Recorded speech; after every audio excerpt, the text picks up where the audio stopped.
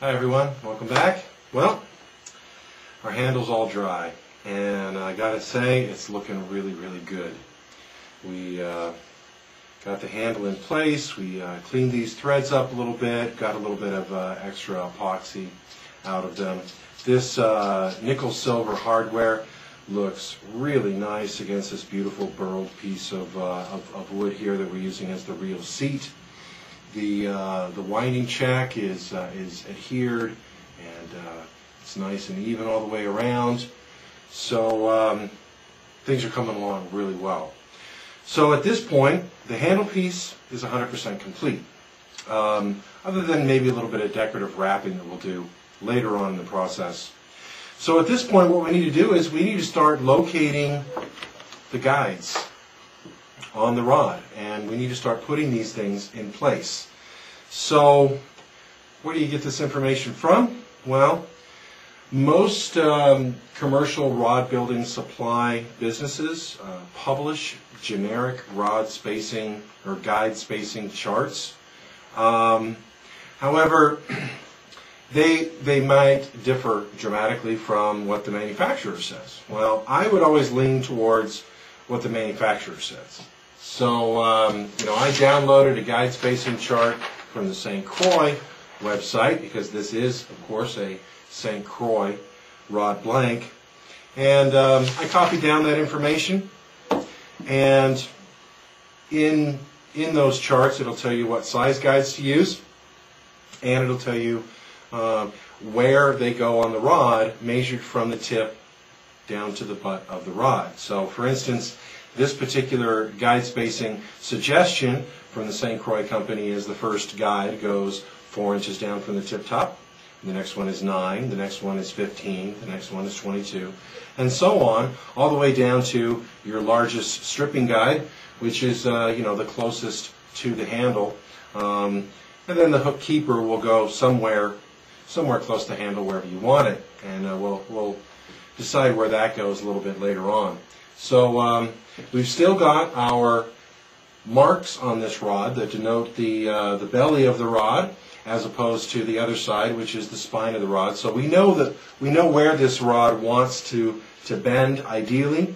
So now we need to go about marking the rod where all of these guides go. And we're going to assemble the rod, and we're going to use a simple tape measurer and our China marker.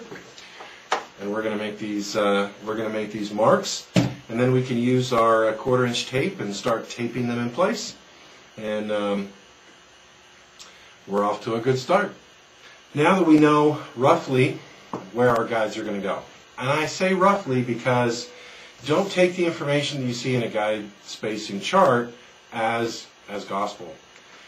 Really, one of the benefits of building your own custom rods, or having one built for you, is every rod bends differently. Okay, even two rods that appear to be identical from the same series, minor fluctuations in the manufacturing process might make these rods simply bend at a different arc, which might really invalidate a lot of the measurements that you get from printed material. So we're going to go ahead and make our marks at these printed material based off of what the printed material says, because that's simply a good starting point. But we may be making adjustments down the road. What I've done is I've just laid out a simple steel tape here. I've laid the tip section of this rod along that steel tape, and I've put the belly marks up. That'll be the line on which we're putting our guides. And I'm just going to go along, and according to the paperwork, I'm going to make a little tick mark on the rod blank, exactly where it says each of those guides goes. And then I'll assemble the rod and continue making the tick marks on the base section, and then the rod is marked. Okay, so our fly rod now is marked, where each of those guides go from the tip top all the way down to the largest of the stripping guides towards the handle. We've made little tick marks everywhere. Now we need to locate our guides on the rod and take them into place in preparation for wrapping thread on them. So just briefly, before we start locating these guides, I want to talk to you about guide straightness, okay? Because when it comes to fly rods and the really, really delicate tips that you have on fly rods, it becomes even more important that you are using a straight, or as straight as possible, snake guide. So what I want to do is briefly, I just want to talk to you about the different types of quality when it comes to your snake guides and you're sorting through them.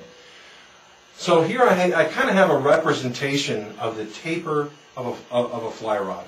It's clearly exaggerated quite a bit. And here are three different classes of snake guides. Now the top is a good quality snake guide.